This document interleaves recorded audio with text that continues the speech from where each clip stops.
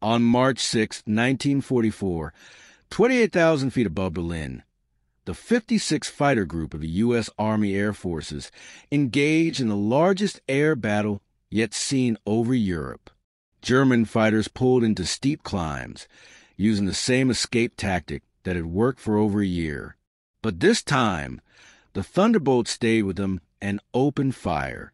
By the mission's end, 11 German aircraft were destroyed. Not a single P-47 was lost. Something had changed, and it wasn't the aircraft. It was the propeller. The P-47 Thunderbolt was powerful, but had one key flaw: poor climb performance. Its engine produced 2,000 horsepower, but its narrow blade propeller, optimized for a high-speed flight, couldn't generate enough thrust at low air speeds. German fighters like the Focke-Wulf 190 and Messerschmitt 109 could escape by climbing, and Thunderbolts couldn't follow. This gap cost lives and raised doubts about the P-47's frontline role.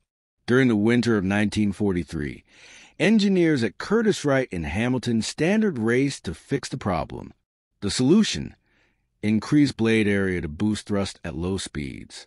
Curtiss proposed an elliptical wide blade with airflow smoothing cuffs, while Hamilton designed radical paddle-shaped blades that pushed air like oars in water. Both were effective in tests, offering major improvements in climb rate. By spring 1943, the Army approved both designs. Hamilton's propellers were installed on new P-47s built in New York, while Curtiss's reused a retrofit existing aircraft in England.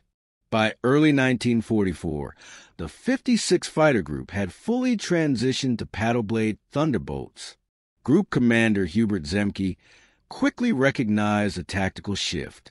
The improved climb allowed pilots to fight vertically, engaging German fighters in spirals and reversals that were previously too risky. As more groups received upgraded aircraft, the Luftwaffe began to notice. German pilots who tried to escape by climbing found Thunderbolts staying with them. Some believed they were facing a new American fighter.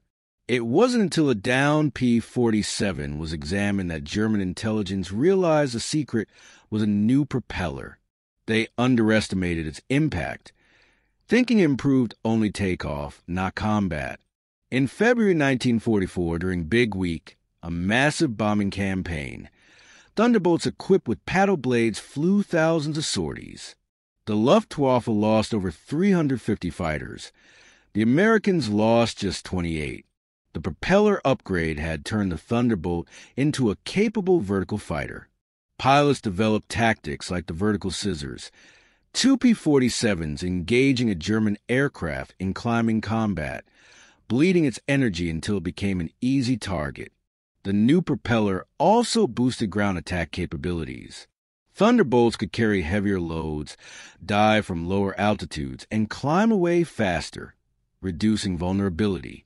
Between April and September 1944, they flew over 88,000 attack sorties with a loss rate under 1%.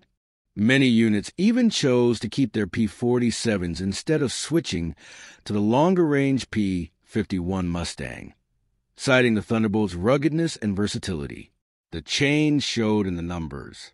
In early 1944, before paddle blades were widespread, the kill ratio for American fighters was 1.8 to 1. By mid-year, it had risen to 3.2 to 1, and by the third quarter, 4.6 to 1. While improved training and increasing Allied numbers played a role, pilots repeatedly credited the new propeller with giving them the ability to match and defeat German fighters in vertical combat.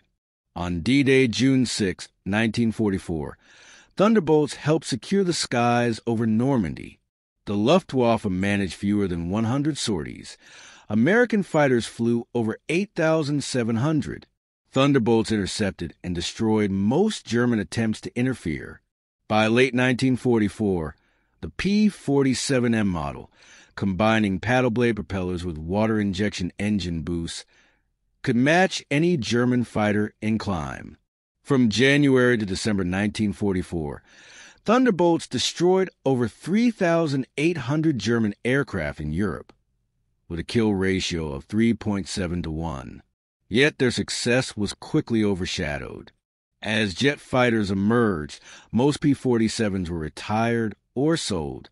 The role of the paddle blade propeller in transforming the Thunderbolt was largely forgotten, but its impact was profound. It was not a revolutionary invention, but a smart, timely fix to a deadly problem.